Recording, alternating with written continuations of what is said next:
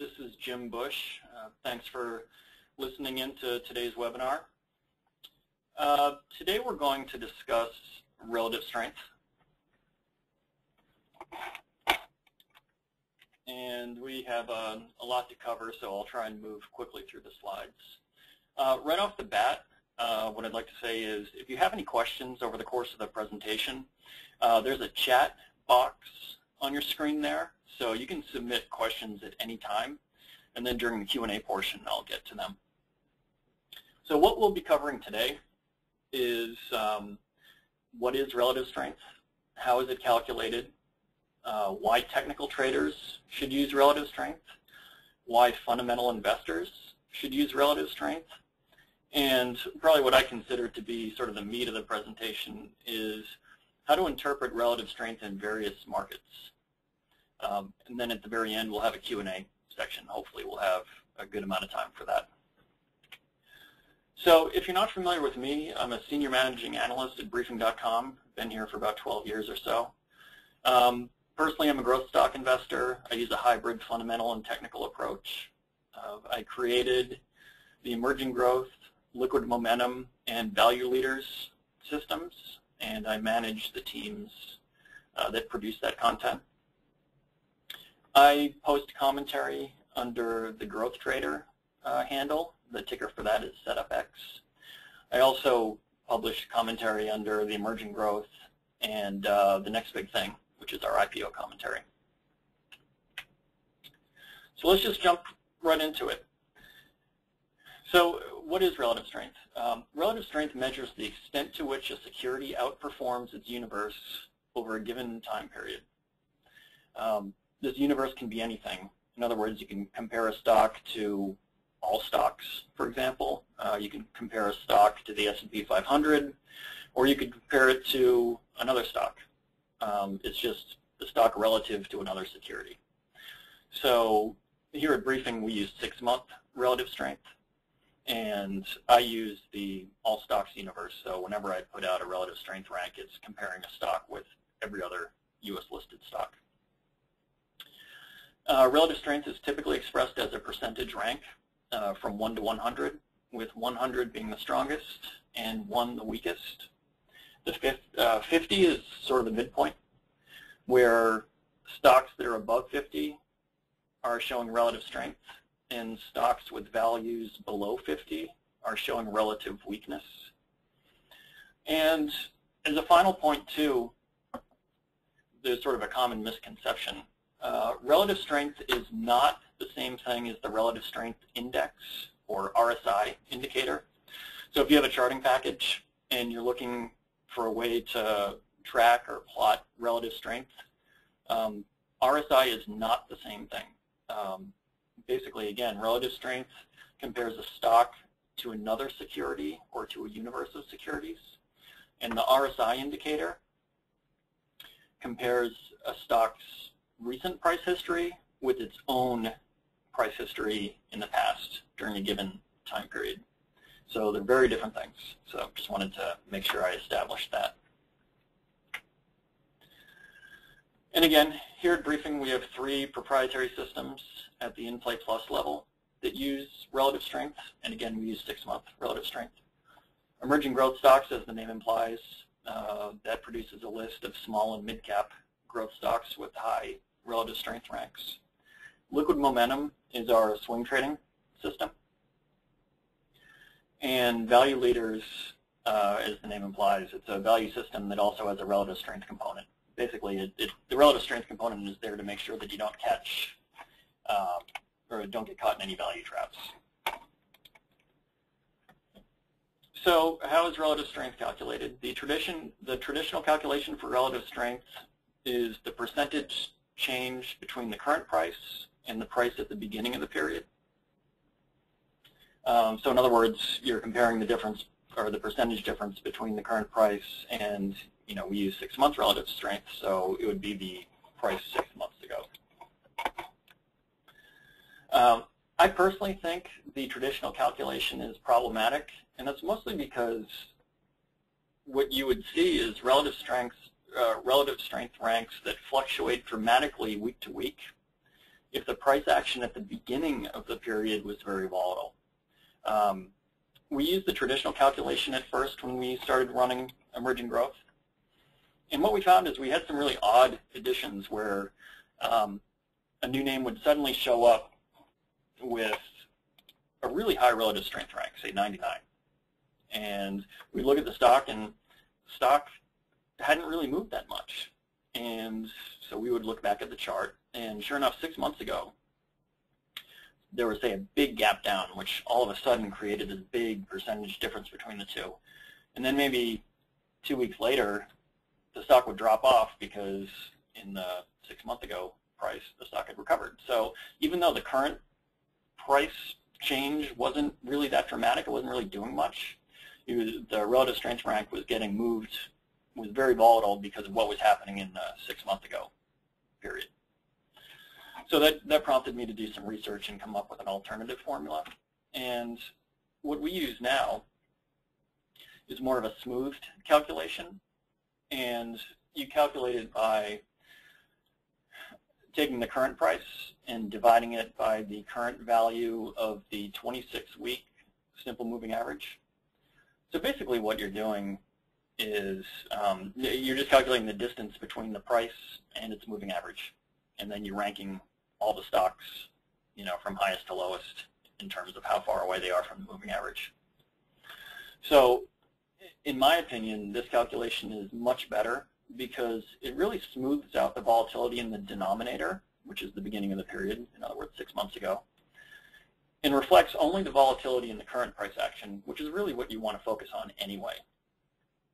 So that's something that I won't say it's unique to briefing.com because I got this calculation from a couple of other studies that were published, so I'm not the only person using it, but it's not the traditional one.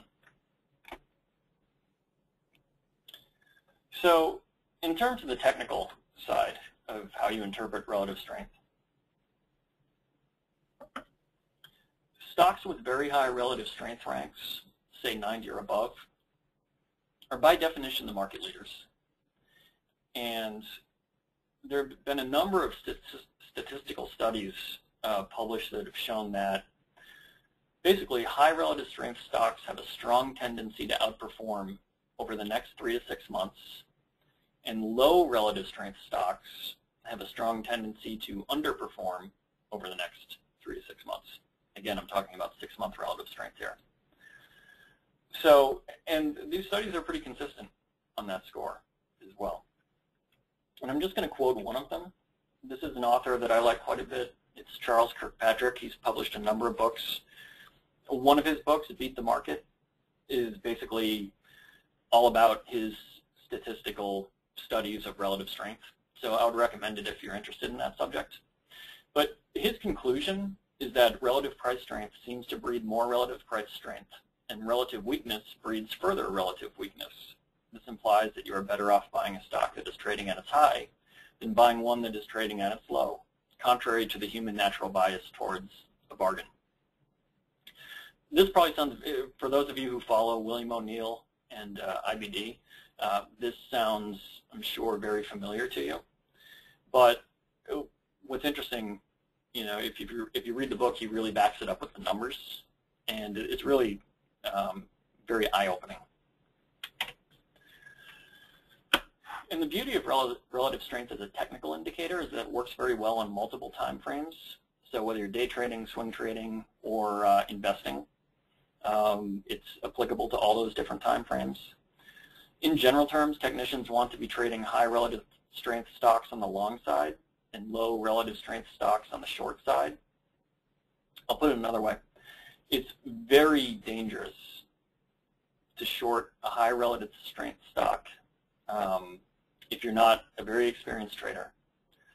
And you increase the odds of buying into a value trap if you buy a low relative strength stock or one that's showing relative weakness. And I underline the very dangerous part of shorting a high relative strength stock because I see it all the time where, say Tesla recently, or Taser or Tzu back in their heydays, or Netflix, you'll hear all the, the stock goes on a huge run, and you'll hear people saying, whether in the chat rooms or the message boards or wherever, oh, I'm shorting the stock, it's up way too much, or it's way overvalued.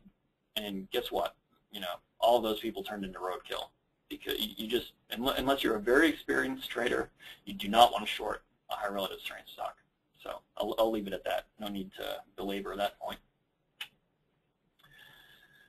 Now, moving on to a fundamental interpretation of relative strength, this is kind of the side that I find the most interesting. I know that the term relative strength can sometimes have negative connotations for fundamental investors, and you often might hear, oh, it's just chasing momentum stocks or that type of comment. I think this is a mistake, because relative strength can be a very useful tool for investors to find under-the-radar names with improving or accelerating fundamentals. And this is because, I think it's stating the obvious if you've been in the market for more than a few months, that stocks are leading indicators. And the current price action reflects expectations looking out, say 3 to 6 months or even longer. So when you see a stock that has sustained outperformance, or even better, is just beginning to outperform, these are the stocks that market participants sort of collectively judge have the strongest fundamental catalysts ahead. Another way of putting that is, it's a good bet that when you come upon a stock that has our high relative strength rank, that good things are happening at that company. That's probably the simplest way of putting it. But there's one big caveat there, a big thing. It's crucial that when making this assumption, you confirm that the company in question is a real business with identifiable fundamental catalysts.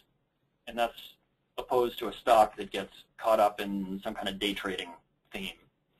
So for example, you see two stocks that have a relative strength rank of 99. You take a look at the first one, you see it's just broken out. Then you can take a look at the business, and you'll see that it's a real business. Accelerating revenues, they're just turning profitable, they have a product that's selling real well. As a fundamental investor, that tells you, if you've never heard of this name before, you need to take a closer look at that one. The second stock that has a relative strength rank of 99, it's been trading between $1 and $1.50 for the last 3 years, 10,000 shares a day. Some guy got on a message board and called it, I don't know, the next Tesla or the next Netflix or something like that, and it went from $1.50 to $5. Now, that one, of course, is going to show up on a relative strength screen as very high relative strength given that percentage move. But you look at it and it's not a real business. They have no operating revenues, it's a shell company, whatever the case is. That's just kind of a day trading type of vehicle that's probably just going to come right back down to where it was before, soon after. So it's crucial that you make that distinction. Now, this is actually a topic that I discussed quite a bit in my previous webinar, How to Uncover the Next Generation of Leading Stocks, back in June. I went into the whole concept of story stocks, high relative strength stocks that have really compelling growth stories. And so if you're interested in listening further to that concept and how I sort of break that down, you can find the links to all of my webinars on the Emerging Growth page in the Monday edition, where the updated rankings are published. So let's get into the part about how to interpret relative strength during various market conditions. So let's start with the bull market. So in a bull market, you'll want to look for stocks with superior relative strength. In other words, the true market leaders.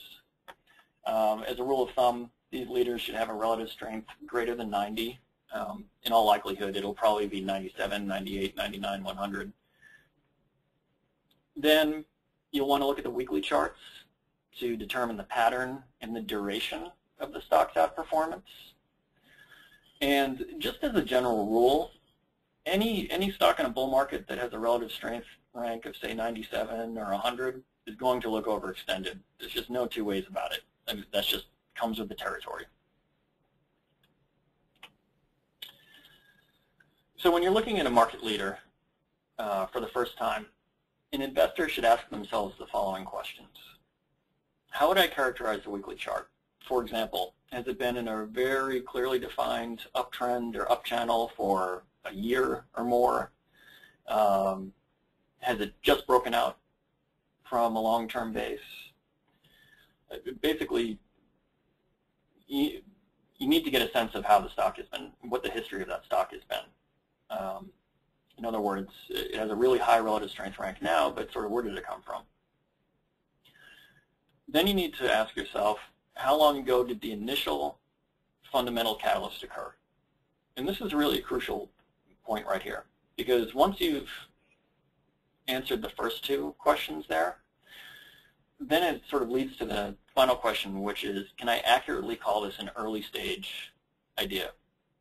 And I'll show you some examples of what I'm talking about that should sort of explain what I'm getting at here. Let's start with lumber liquidators, for example. This is the weekly chart of lumber liquidators. This has been a stock that's on the emerging growth rankings for 2 years or so, on and off for about 2 years maybe. So this is the current chart. If you look at it, it's trading above 100 right now. How do you characterize the chart? Well, it's been a really clear uptrend for about 2 years now. Really sort of a picture-perfect uptrend. If you look at the numbers, it has a relative strength rank above 90. I think currently it's about 95 or so. And is this a real company? Well, yeah, I mean, they have very good growth characteristics. EPS in the latest quarter was up 70%. Revenues were up 22%, which is pretty good for a retailer. It's still a small cap company, so it's not very, very well known. It's not a household name, that's for sure. But when I look at this and I ask myself, is this an early stage idea? I would say probably not. I mean, it's been running for 2 years already. It's quintupled in price over that period. And even if I really like the fundamental story, and it's clearly a market leader, I mean, this might be a better swing trading vehicle given that clear uptrend, say, than an investment. I can't look at this and say, well, if I choose to buy it, I'll be getting in the early part of the move as opposed to the middle or the end of the move. So then what I do is I ask myself, all right, well, so when did this move start? And I isolated that. In my opinion, it started with the breakout in April of 2012, which I have marked here. And, well, sure, it would have been better to get into lumber liquidators back in April than it would be now. That's when it's trading in the 20s. But what were the characteristics of that stock back in April? Would that have popped up on my relative strength screen? And it turns out that, yeah, it would have. So, for example, in April 2010, lumber liquidators had a relative strength rank of 97. It had very good growth characteristics, as you can see there. That market cap number isn't correct, by the way. It was much smaller. It's probably closer to 200 million or so. The chart itself is a little on the noisy side, but it's clearly that, if I remember correctly, that surge to new highs back there was based on an earnings report. And clearly you have a big move higher, a big breakout based on a fundamental catalyst that's starting to clear that resistance. To me, I would look at this, when this popped up on the emerging growth screen, which it did back then, I would look at this as a really interesting early stage idea, and I would really dig into this one and take a closer look at it. So that's what I mean in terms of evaluating sort of the duration of the move and whether you could characterize it. Even though, you know, lumber liquidators back then had a RS rank of 97, and today it has an RS rank of 95 or so, there's a huge difference in terms of how the chart looks and whether it's a potential investment or a better swing trading idea. Let's take a look at another similar situation too. This is another name from the emerging growth list. In fact, the chart looks very similar to lumber liquidators, so I won't spend too much time evaluating it. Currently, as of August, you know, it's come in quite a bit now, but looking at it when it was kind of peaking back in August, had a relative strength rank in the high 90s, fantastic growth characteristics, about 1.6 billion market cap, approaching sort of mid-cap territory, but certainly not a household name, that's for sure.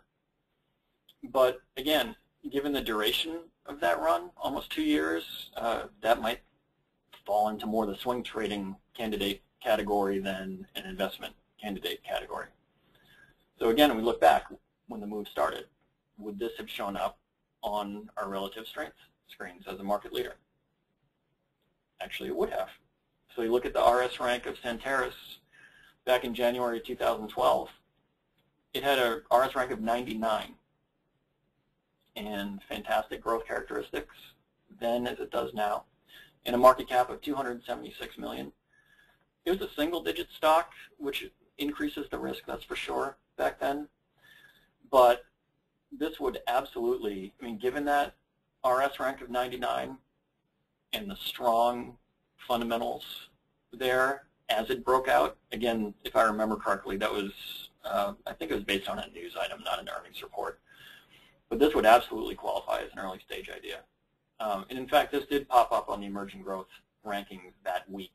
So this chart actually reflects when it was added to the emerging growth rankings. So just to summarize the key points here, if relative strength is greater than 90, and the stock has been rising in a well-defined uptrend or has already seen a powerful breakout, it's a pretty good bet that the key catalyst has already occurred. And then it's up to you to identify that catalyst and make an informed guess as to whether it's an early stage idea, in other words, it might make for a good investment position, or whether it's a bit played out and might be better off in the swing trading category. And for me personally, just as a generalization, a stock with a 90, with a relative strength rank of 90 or above that is just broken out of a long-term base is much more interesting to me than one that's been running for 1 to 2 years and has sort of that picture-perfect uptrend.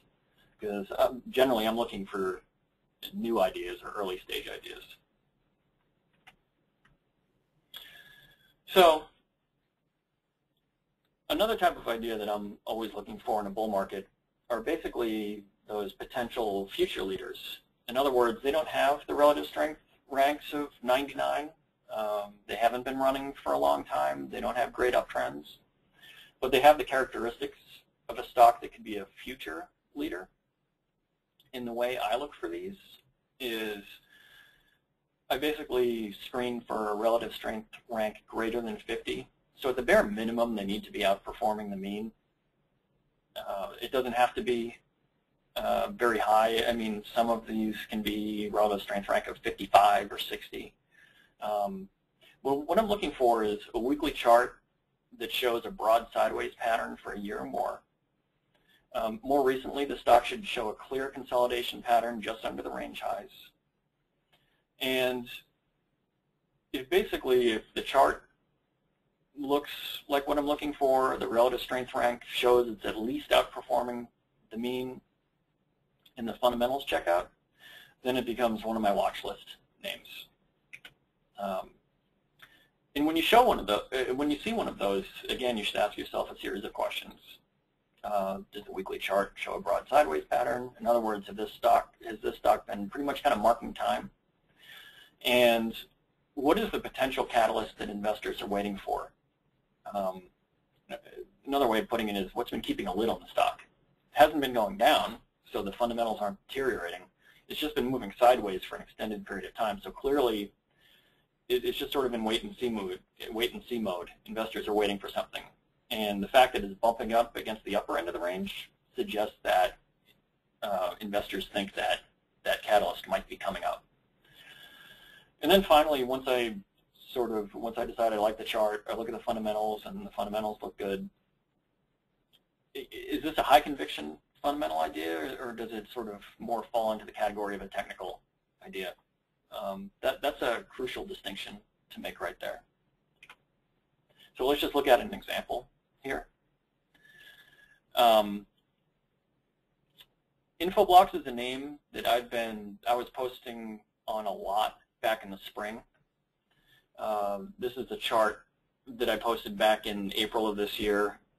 This again is kind of a noisy chart, but it shows basically just a broad sideways trading pattern. And at the time, in April, it had a relative strength rank of 86, which is pretty good for a stock that's been moving sideways. Good growth characteristics, market cap that still puts it in sort of small cap territory Definitely wasn't a name you were hearing about a lot at the time. And for me, once I looked into it, as you could probably tell from the comments I posted back on the page then, this became a really high conviction idea.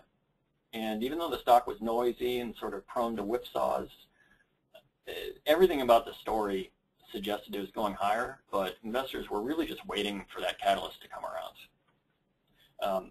Here's what the stock eventually did. As you can see, it attempted to break out, had a nasty shakeout, and the shakeout occurred right before the real breakout. And this chart actually is kind of painful for me to look at because guess who was shaken out right before the real move higher? I was. So even despite my very high conviction in this stock, you have to set your risk parameters, and unfortunately this one knocked me out right before it started going higher. Imperva is another name that I was talking about quite a bit back in the spring. This is back in May. I posted this chart several times.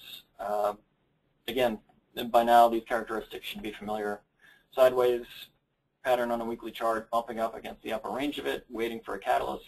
If you look at the numbers, relative strength was really mediocre, 64. The fundamental, the numbers were kind of mixed. EPS declined 8%. Revenue growth was good. But once you looked into the story, it was explainable. It wasn't a demand issue. It was based on the timing of investments. So this was definitely a potential future leader that I had a lot of conviction in, and this one went on to do quite well. Of course, that also had an attempted breakout, a shakeout, and then the run higher. So here's one more example of this. SolarWinds, this is a chart that I posted back in May of 2011. So a very similar pattern. Again, this one's a little bit more on the noisy side, but it's clear. It's bumping up against the upper end of that multi-year range. Relative strength was pretty good at 81. Good growth characteristics. Not a household name at the time, that's for sure. This one was very much a roller coaster, though. Broke out soon after I posted that chart. Had a couple of shakeouts. And then earnings came around and just launched this one higher.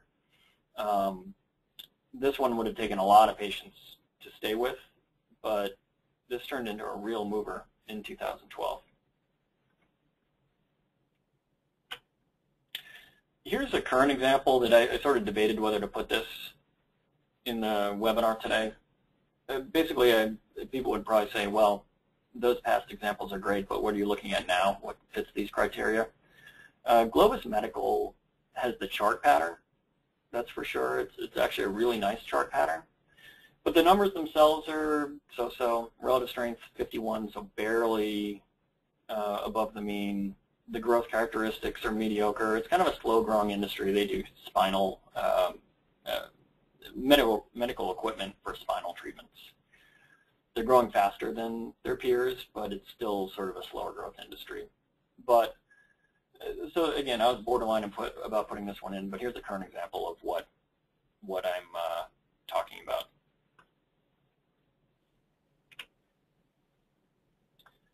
So just to summarize the key points, if relative strength is in the neighborhood of 50 to 80 and the stock is consolidating in the upper end of a multi-year range, then it's a good bet that the fundamentals are okay, but the key catalyst has yet to occur.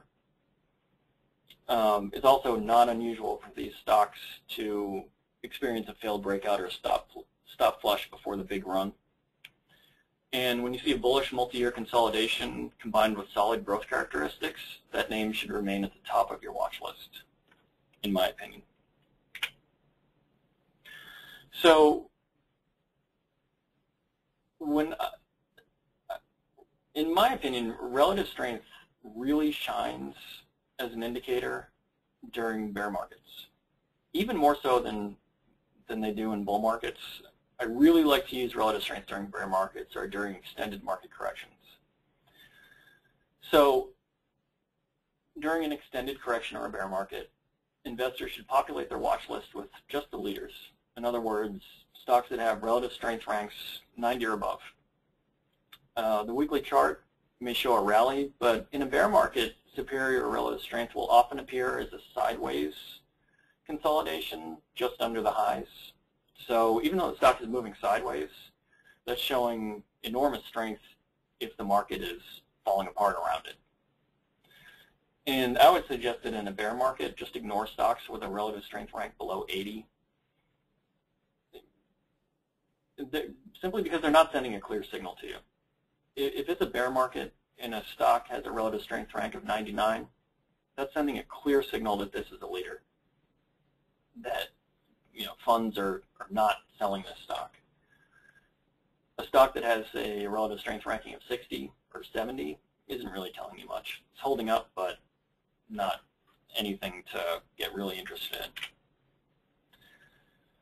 And the key concept here is that the small number of stocks that refuse to sell off during a correction or bear market are those that institutions believe have the best prospects once the correction runs its course.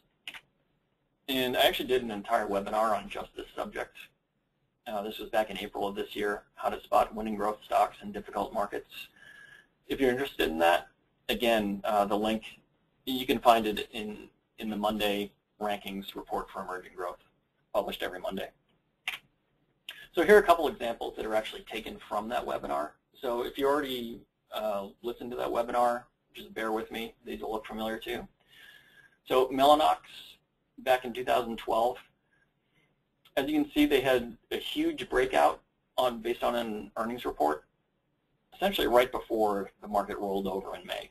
So you can see in the lower part of that chart, the line chart, that's the S&P 500, and this blue line here just shows the extent of the sell-off in the S&P 500. It was a pretty dramatic sell-off.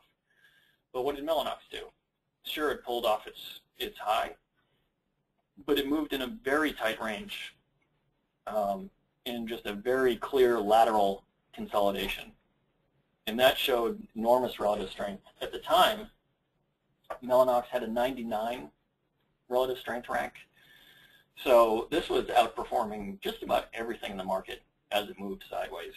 And also its growth characteristics were great too. Triple-digit EPS growth, very strong revenue growth. And just one point on this one as well. If you see a really clear range like this, if you see sort of a brief shakeout attempt that takes the stock below the range, flushes out a lot of people, and then gets immediately bid right back up into that range, that's basically a buy signal. Unless the market completely falls apart, this is going to be the first stock to break out once that correction runs its course. Another chart I used from that presentation, actually pretty much every presentation that I've done on relative strength. Again, bear with me if you've already seen this one. This is an older chart of Isilon. This one doesn't trade anymore because it was acquired by EMC. But the blue line here is the NASDAQ composite, and this shows what happened during the flash crash back in 2010, I believe. The NASDAQ crashed from May right through the summer into August. But what did Isilon do? As the NASDAQ was crashing, Isilon traded in a very tight range between 12 and probably about 1450. And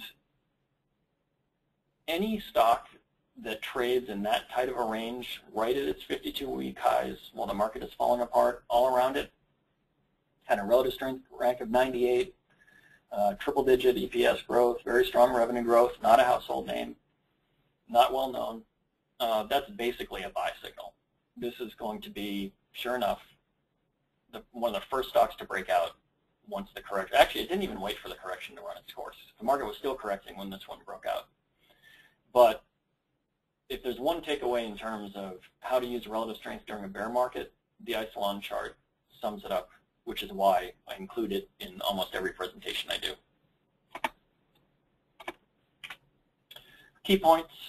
Again, superior relative strength during an extended correction or bear market is a clear technical signal that the stock in question will be among the crop of new leaders once the correction ends.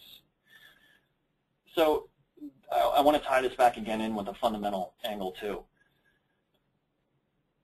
Especially during a weak market, the fundamental investors, I would suggest, should pay particular attention to relative strength. any stock that's showing superior relative strength during a correction, good things are happening at that company.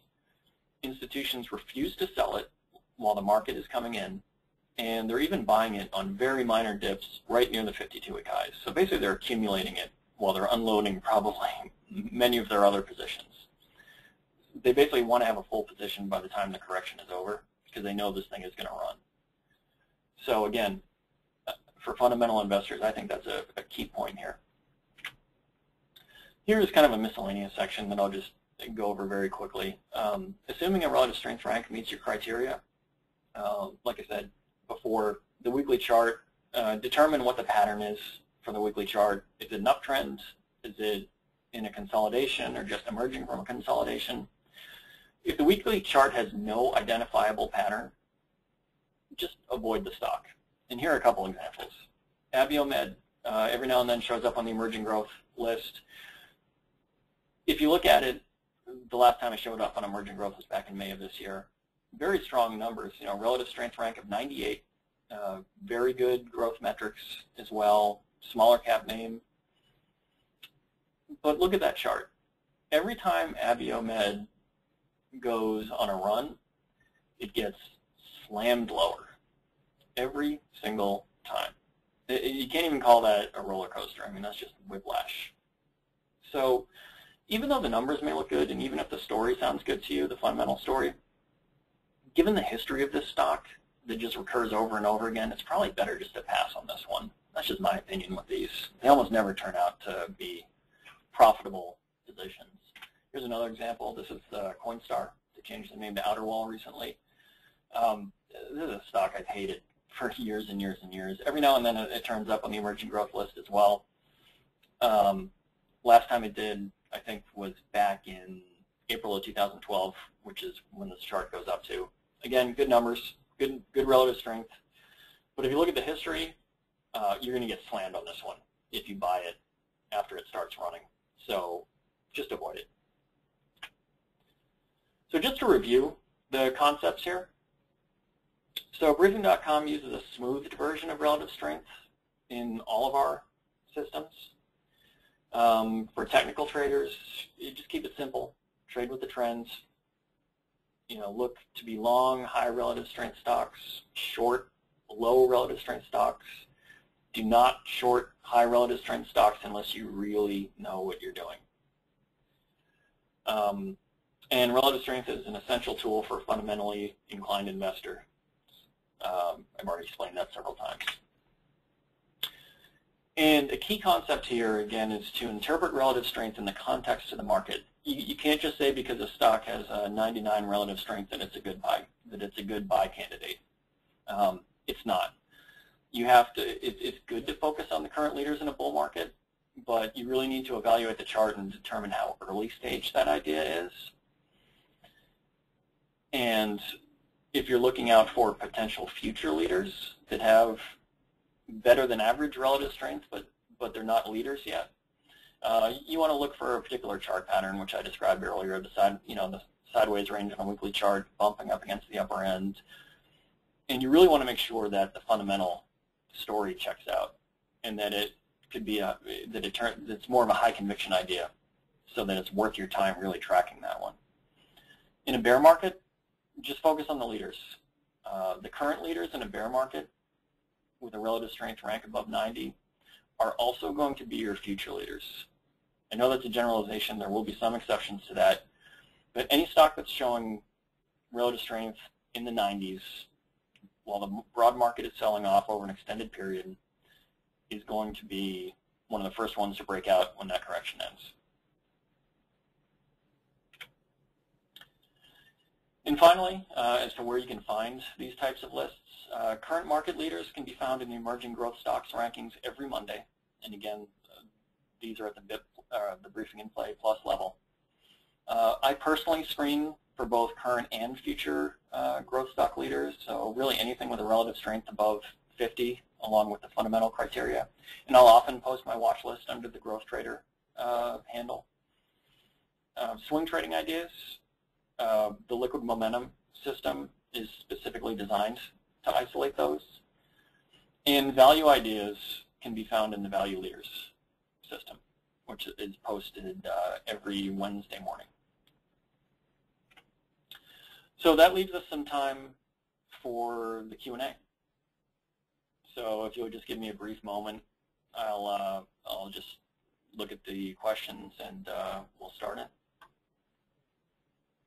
Number one, right off the bat, the question is this webinar recorded? Yes, it is. The replay will be available sometime tomorrow morning. I'll post a comment on the in-play service letting you know that it's there, and it'll take you to our briefing.com YouTube channel. So yes, it will be available.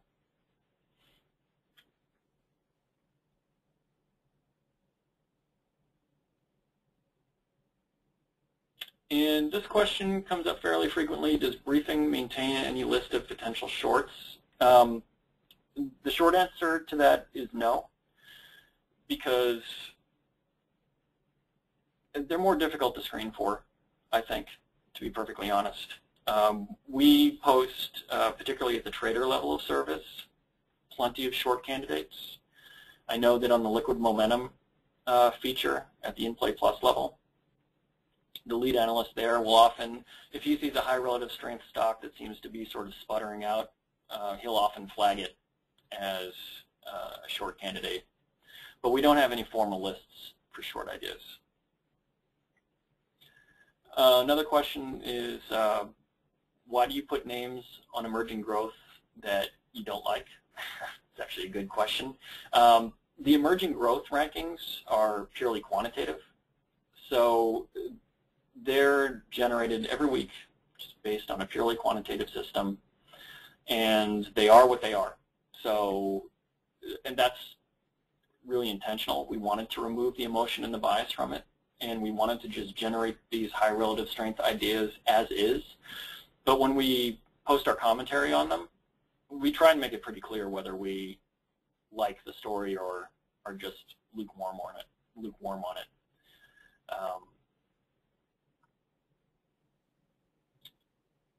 Let me see. Someone asked if I could recap the smoothed RS calculation again. Sure, that's really easy.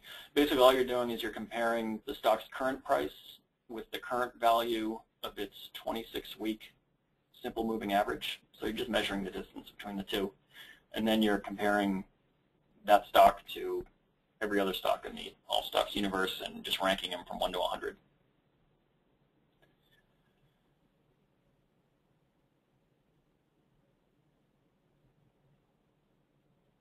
Someone asked, is it best to compare stocks to sectors or its relevant indexes or something else?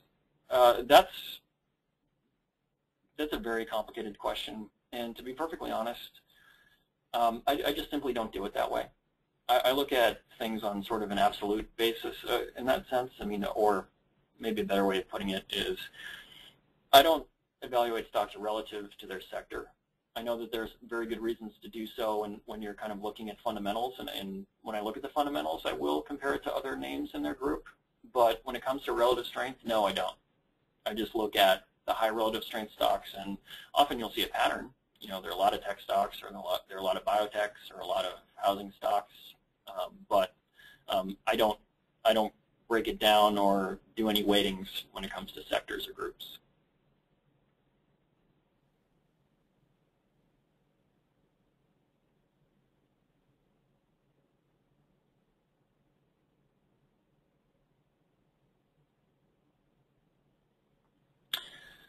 So one question is, other than, I'm assuming that's earnings, other than earnings, what typically causes a sizable change in rankings in the emerging growth list?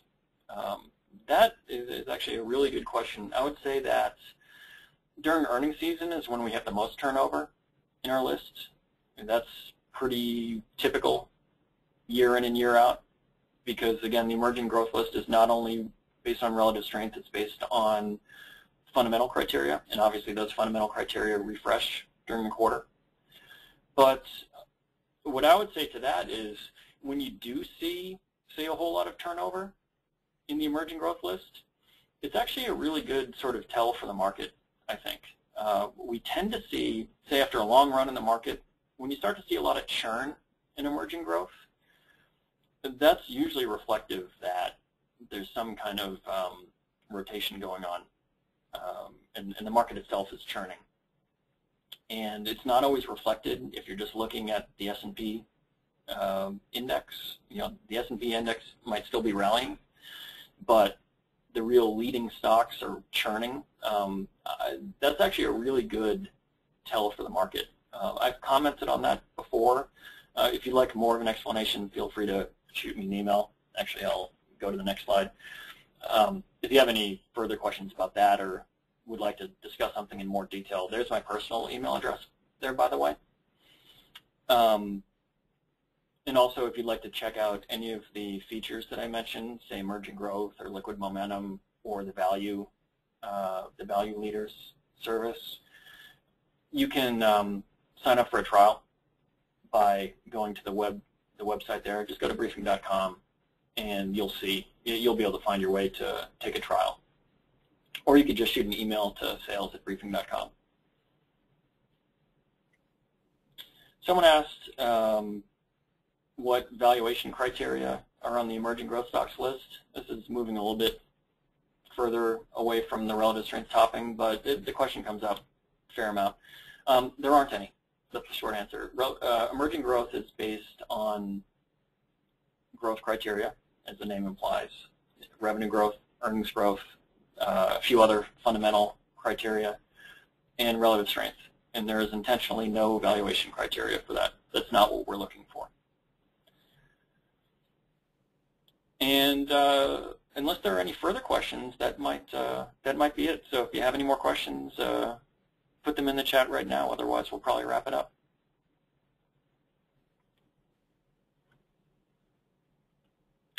All right, well, that will do it. So if you have any further questions, please just send them to my email address on the screen there, jbusch@briefing.com. Or if you'd like to take a free trial of the service, just go to the briefing.com website. You'll find the trial. All of the things that I mentioned tonight are at the In-Play Plus level, but we also have a higher level, again, the Briefing Trader service. So a bunch of different ways that you can check out the service by going to the website. And we'll call it a night. So thank you so much for listening to the webinar, and hope to see you again soon. Thank you.